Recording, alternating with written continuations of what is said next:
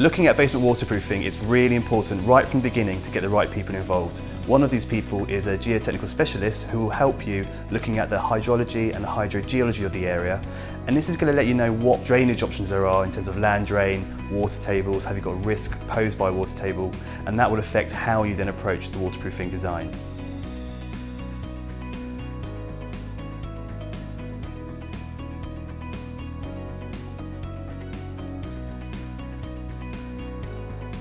When looking at basement design, one of the things we need to establish is what it's going to be used for. This could be something like a cinema or a car park.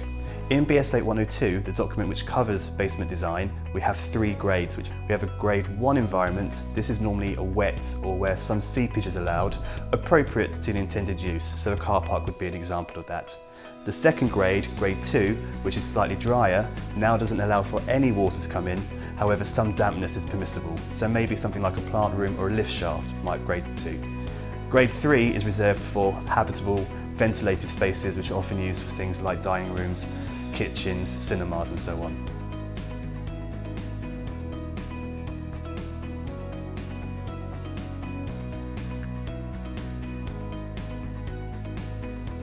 Future ventilation of the basements needs to be looked at. For example, if you're doing something like a garage, which may eventually become a bedroom, has provision been put in to accommodate that? It's not always necessary, but it should be discussed at the design stage.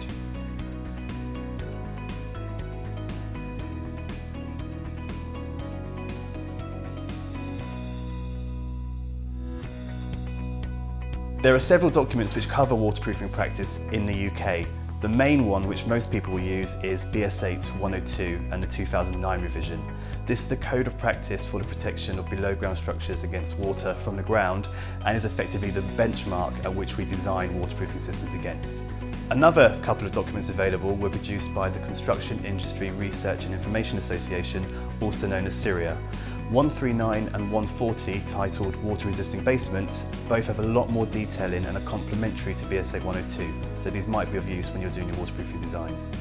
The PCA have a number of documents available, one of them being the Code of Practice for the Remedial Waterproofing of Structures Below Ground. These documents have been written by PCA members involving consultants, contractors, manufacturers, all collectively aiming to introduce best practice into the industry.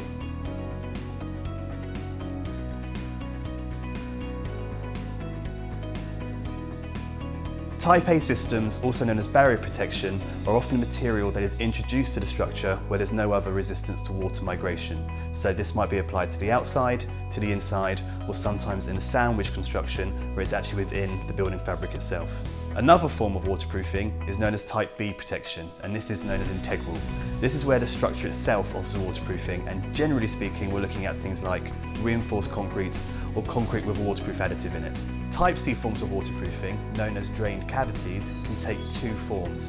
One being a proprietary membrane, dimpled, so that it allows water to pass through it to a point of collection, or some people now actually form a drained cavity in the structure itself, so the water will drain within the cavity and again be removed by pumping or sometimes by gravity discharge.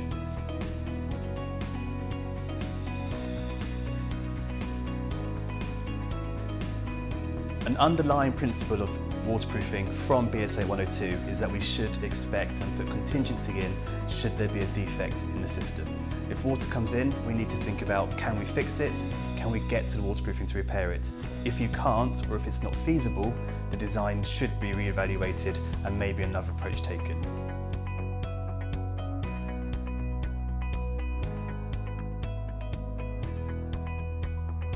The best materials in the world are only going to be as good as the people that install them. You can spend a lot of money having the correct waterproofing design, the correct materials, but when they get to site, if they're installed or detailed badly, you may encounter problems.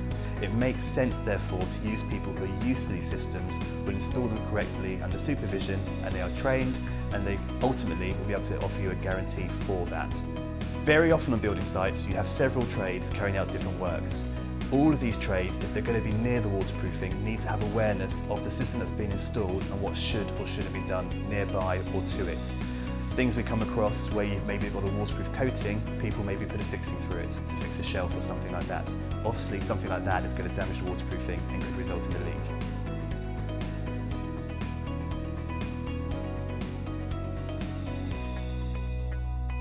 A problem we do see, especially with drain cavity systems, is where people are building internal walls and the mortar that's used to stick the bricks and blocks together falls into the drain cavity. This can also block the flow of water and result in leakage and failure as a result. Throughout the build process, the waterproofing should be continuous, and eventually it needs to tie in with the damp proofing measures above ground. This needs to be a staged approach to make sure that each trade knows that if something needs to be included at that point, it is introduced. It's not good going to a site and finding a wall where you need to get a membrane through it.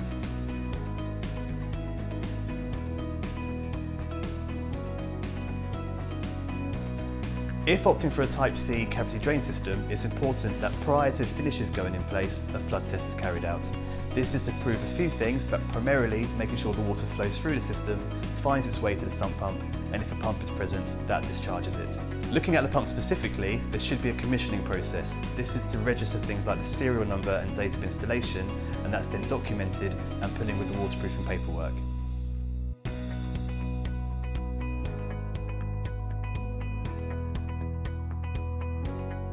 BS8 102 is very clear that from the beginning, or at the earliest stage possible, a waterproofing specialist should be included as part of the design team.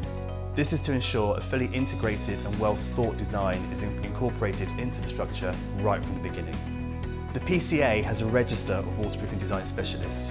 These are people that can assist people like architects and other construction professionals in providing the information they need to progress and put together a waterproofing design. They have specialist knowledge in these areas as well as qualifications, and they will be experienced in working with design teams in moving the scheme forward.